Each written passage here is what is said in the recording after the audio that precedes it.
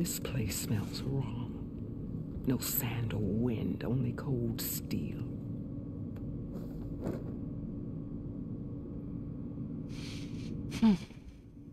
And the others up there, your squad. They can hold their own. And as for this base, it may not be what you're used to, but it is a shelter. Call it what it is. A cage. You came here on your own. For the battle you promised. So for now I wait in my cage for your word. Tell me when to strike.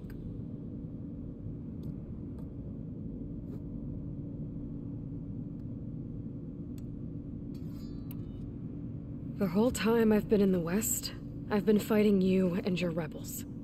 I'd at least like to know why. You were among the enemy. What more is there to know? Why did you do it?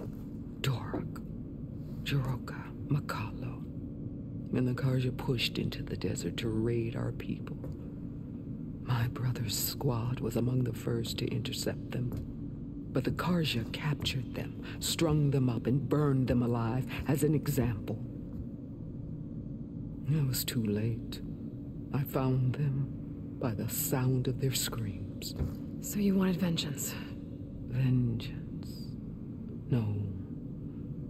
I wanted devastation.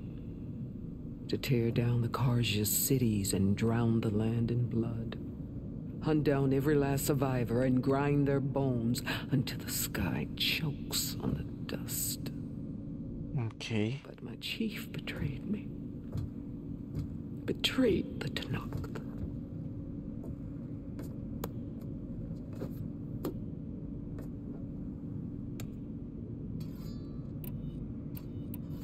How did Hikaru betray you? Hikaru called on the clans to resist the Karja's red raids.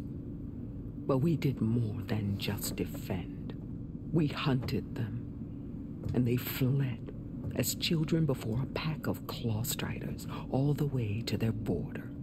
There we ripped down their stone walls. Their domain was ours for the taking. But when it came time to push on, Hikaru ordered us to fall back. What soldier retreats when slaughter is at hand? The kind who wants peace for their people. Peace is just a lull between vendettas.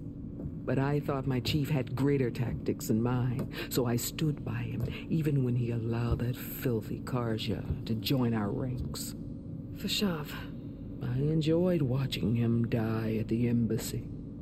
He should have been put down when we first captured him on the field. Instead, Hikaru made him a marshal. Fashav told me how he became a marshal. He earned it just like any Tenakth. It was an insult. No outlander can ever deserve to wear our armor, bear our marks. And then a Karja messenger was brought before us? That's when I knew. I had to run my blade through Hikaru and drag his treacherous corpse to the gates of the Sundom.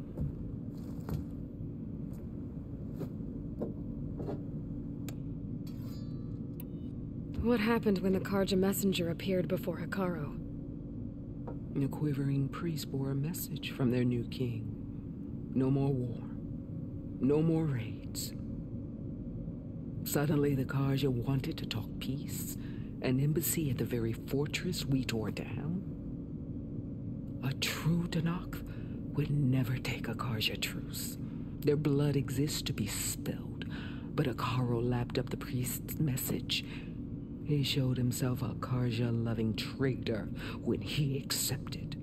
That's when I challenged him. And lost.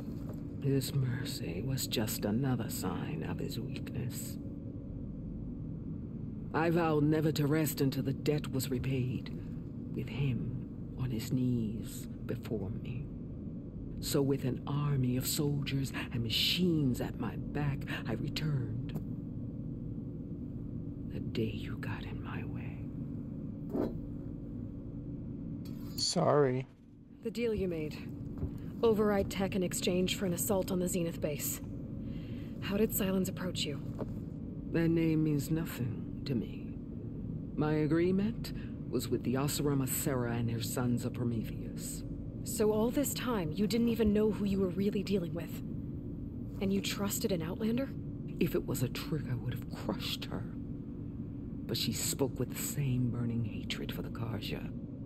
And she offered me the chance to run them down with machines. The terror in your enemy's eyes when they see you charge. You know what I'm talking about. I bet you felt it. I don't think so. What about your end of the deal? Would you have honored it?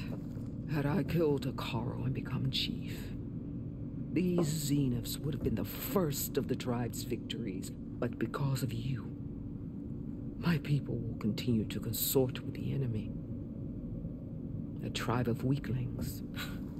Because of me, hundreds of Tenakth won't throw away their lives in a battle they can't win.